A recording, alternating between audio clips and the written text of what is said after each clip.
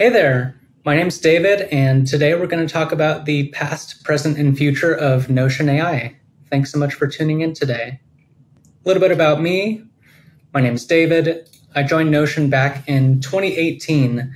We were a 10-person company operating from a little garage in San Francisco, but today I work on the product marketing team at Notion, focused on our AI efforts. I've always said that product marketing feels like one of the most fun jobs that you could have at Notion, because we do have this really passionate community of users who are always giving us suggestions about how the product could be better or what changes they would like to see in Notion. And I get to be the person that shows up on launch day and says, here's this new feature that you've been waiting for, or here's something that's really going to change the way that you use Notion. It always felt like being kind of like the Santa Claus of Notion. So what are you going to learn in this webinar today? Back in February of this year, we shipped a generally available AI product before a lot of our competitors, which was Notion AI. That meant that we skipped a lot of steps, we cut some corners, and there was a few learnings along the way. So if you're building your own AI product, there's probably something that you can learn from this webinar about some of the things that we took away from that launch. I'm also going to show you a live demo of our newest AI feature, which is AI autofill in Notion databases, and explore some potential use cases. And then, given sort of the successes and learnings from our AI launches this year, I want to share some predictions about where AI is headed next. So first and foremost, what is Notion? Notion is always best articulated as its core use cases, which is wiki, docs, and projects all in one place. And the initial launch of Notion AI earlier this year was very much focused on this document use case, plugging AI into your documents to be able to generate text on your behalf or edit text on your behalf, whether it's in your meeting notes or blog posts, etc. But of course, there's lots more opportunities to plug in AI into our other use cases as well, which we'll get into in a bit.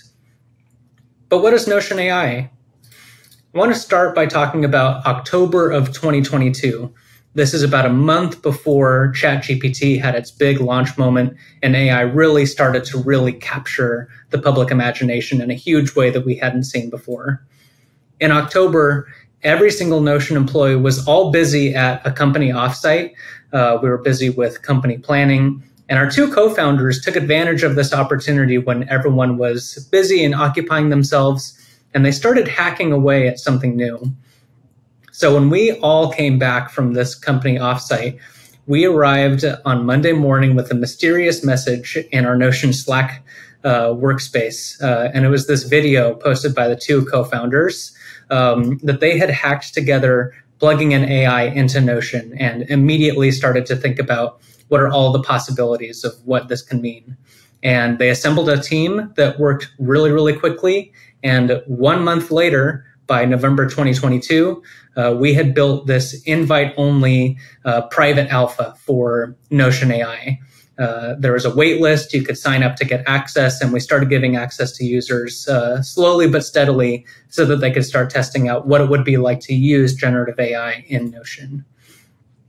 And then a few months later, in February of 2023, is when we really opened the floodgates and we made Notion AI generally available to our tens of millions of users. No wait list, no limited preview.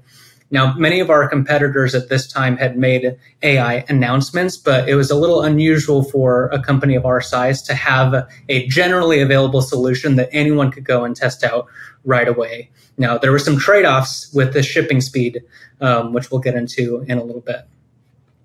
Now, here's what Notion AI looks like. You'll see that when I start a new line in Notion, we see this command, press space for AI, and that brings up a whole menu of options here, whether I want to summarize the contents of this page, if I want to improve my writing, fix my spelling and grammar, or choose from a number of prompts here, like blog post or, write me an essay about something. So just to give you a little sneak peek of what this looks like, now AI is looking through all the contents of this page and has generated this summary really, really quickly. But one of the questions that we get really frequently about Notion AI is, how is this different from ChatGPT? And it's a valid question. And I want to share a strange analogy, which is to the digital camera. Now, I imagine that many folks who are watching this webinar at some point in their lives have owned a digital camera. Now, how did we quantify the value of owning a digital camera? It would be in the number of photos that you took with the camera. But before we all had a smartphone in our pocket, we would use this camera separate from our other devices.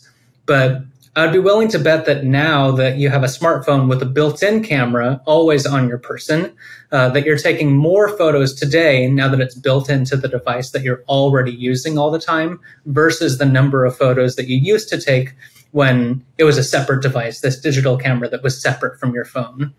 And this is exactly what makes Notion AI different, is that it's an assistant for your work in the same place where you do the work. Now, a really simple example of this would be for summarizing meeting notes. Now, ChatGPT is great at summarizing meeting notes. However, in order to do that, you would need to be taking your meeting notes, whether it's in Notion or Google Docs, what have you. You can copy those meeting notes, go over to ChatGPT in a different browser tab, paste the meeting notes, and then enter your prompt to ask for a summary. You get the summary, you copy those meeting notes, you go back to your Google Doc or Notion or wherever you have your meeting notes, and then you paste your summary. That's a lot of steps just to get a summary of meeting notes. Versus in Notion, you just pull up AI right inside the meeting note, right in the place where you're already working, and click the summarize button. So just like a digital camera versus a camera that's built into your phone, you're going to use it more often because it's built into the place where you're already spending so much of your time, and therefore get more value out of having access to something as powerful as generative AI. So this presentation is called the Past, Present, and Future of Notion AI, and I wanted to start with some launch learnings.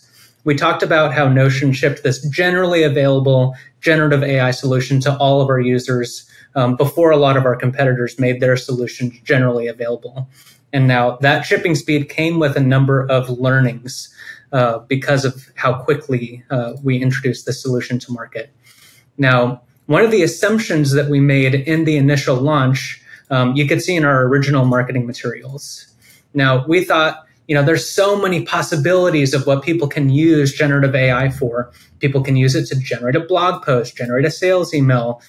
And when you look at our original landing page, you can see that we weren't very imaginative about the use cases here. You can write a cute haiku about robots, burritos, or your quarterly OKRs.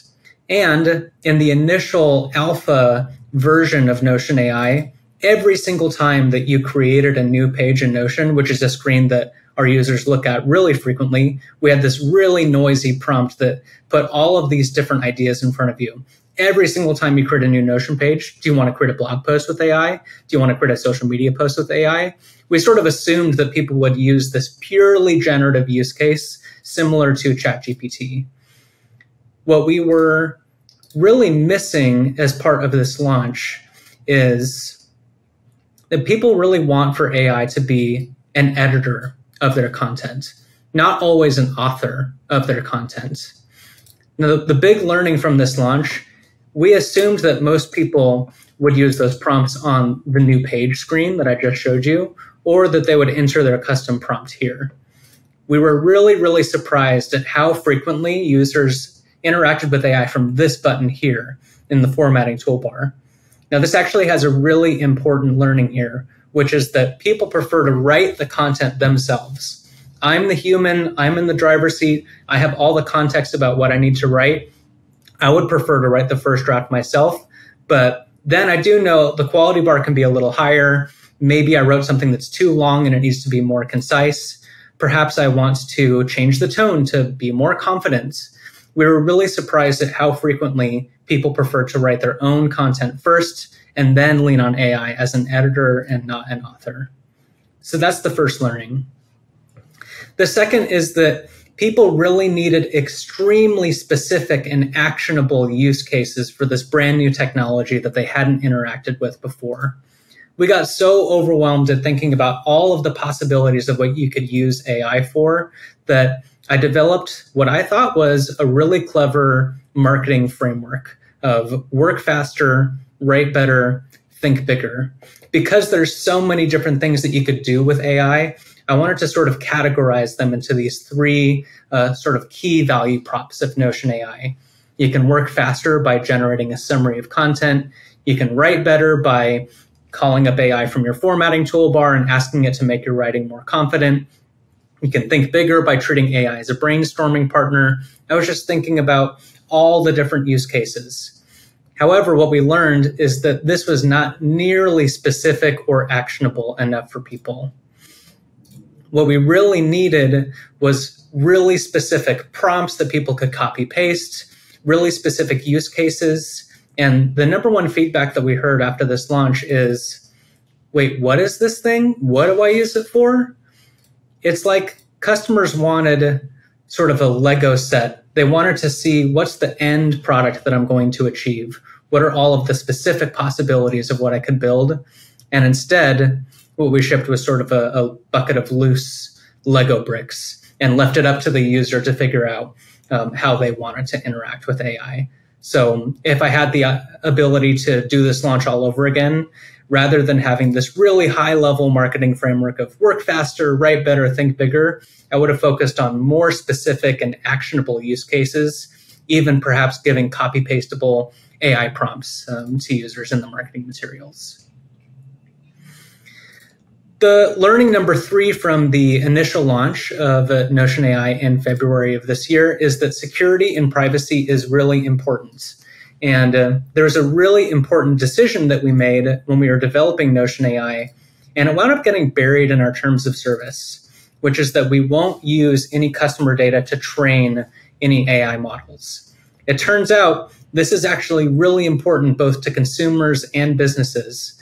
But unless you were reading through the fine print in our terms of service, you probably wouldn't have realized that Notion made this decision. So in hindsight, we really should have elevated this commitment to privacy and security in our marketing materials, and now we're sort of playing catch up. So that summarizes some of the learnings from our launch of Notion AI back in February of this year. But I do want to call out that one of the most important limitations of that initial launch is that AI only worked on one page at a time. But when you talk to someone who's been using Notion for a long time, they will always tell you that the most special part of Notion, when they really had their light bulb moment about Notion's customizability and Notion's power, is in its database feature. And so we thought that the next logical step for Notion AI would be not only using AI on one document at a time, but what if you could use AI across dozens or even hundreds of pages all at the same time using Notion databases? And so here we have an example of a database that a product manager might be really familiar with, which is a launch roadmap. Now, each one of the pages in this roadmap here contains so much detail about each one of these items on the roadmap. Now, the product manager who wrote this content is probably pretty comfortable reading through all of this. But imagine if you're a cross-functional partner and you're coming to this launch roadmap and you're really just wondering, what are we shipping next? What's on the roadmap? Are we going to ship the feature that my customer is asking about in the support ticket or what have you? And it's going to take a long time to read through all of that content. And so we can leverage AI to provide a summary for us of all of the content inside each one of these pages. So we're going to call up this AI summary autofill property. And in just a few seconds, we see how quickly generative AI was able to search through all of the content inside each one of those pages and just give us the TLDR. Now we have this really quick summary so that any cross-functional partner can come here and learn about what is each one of these features. But in my opinion, I think these summaries could be a little bit more readable, a little bit more scannable. They're a little verbose, they're a little long. And so we have the ability not only to do a really quick one-click summary or extract the key info or do a translation, we can actually input any custom prompt that we want. And so what I actually want to see here is explain this feature to me like I'm a beginner in 3 bullet points, no more than 15 words per bullet. And now we see that this is able to take all of that content again, produce the summary in this more readable format. And I know that many of our customers, I know that certainly I have colleagues across the world. There's a lot of distributed teams. I have colleagues in our Japan office and our Korea office. And, it would be great to produce a summary of this content in non-English languages. And so we can even ask it in the custom prompt here for the same explain this feature to me, but output in Japanese. And you can imagine how useful this would be to cross-functional partners and other offices across the globe who are able to come to this database, learn about what's on the product roadmap, and get the really quick summary of what's coming up next in their own language. So really powerful features available in AI autofill, now giving you the ability to leverage the time-saving efficiencies of generative AI, not just on one document at a time, but across hundreds of documents at a time. So that's AI autofill. But where are we headed next? I wanted to share a few sort of predictions based on what we've learned and a lot of the opportunities that came out of those previous launches, and take a few guesses as to where we're headed from here.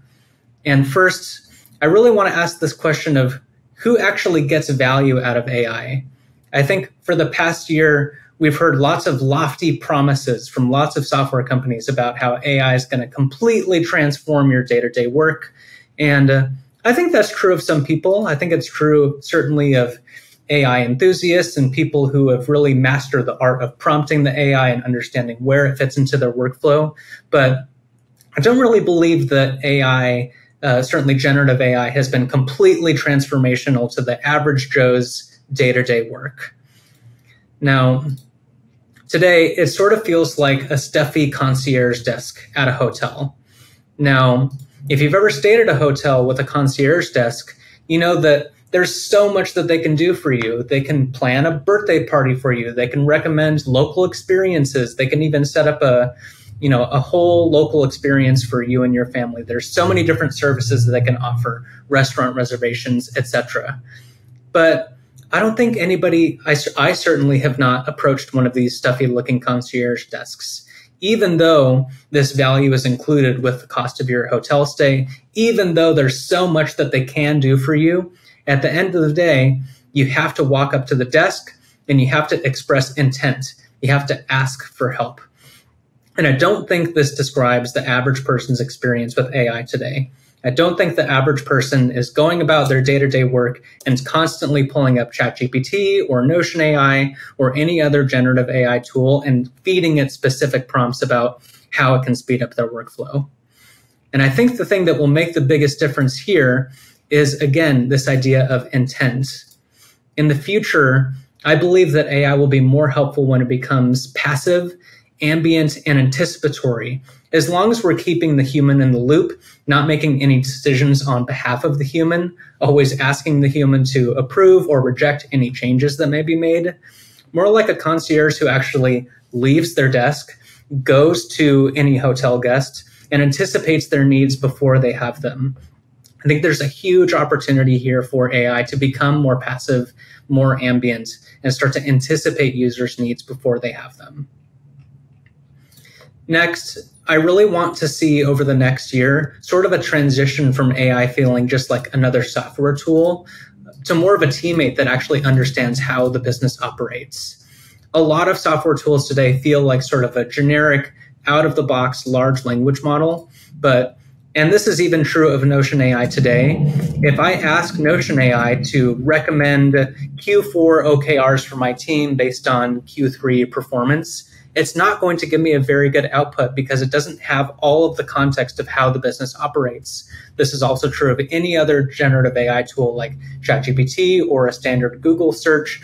Google has been using AI for years. But the next huge opportunity here is for an AI that does understand the context of your business, how a business operates, all the previous decisions that have been made, every task that's ever been assigned to an engineer, so that it can actually become more of a helpful thought partner and you can lean on it for advice throughout your workday rather than just as a brainstorming partner or a tool that improves your documents and how they're written. And I want to end today with a few thoughts on what is the real job to be done for AI. Now, at Notion, we've always been really interested in the origins and the history of computing. And I think we can all imagine how scary it must have been back in the 60s, back in the 70s, when computers were this brand new thing And I imagine there must have been a lot of people thinking back in the 60s and in the 70s, are computers going to replace us? Now, one of the computing pioneers we talk about the most frequently at Notion is Douglas Engelbart. And his most important paper was not about replacing human intellect. Rather, his most important paper was titled Augmenting Human Intellect. And I think this will be true for AI as well. We certainly believe this at Notion, that the role of AI is not to replace, but to augment human capabilities. What if AI was able to take over all of the really menial tasks, the work about work that prevents you from being able to really focus on what you're best at, the thing that you were hired for?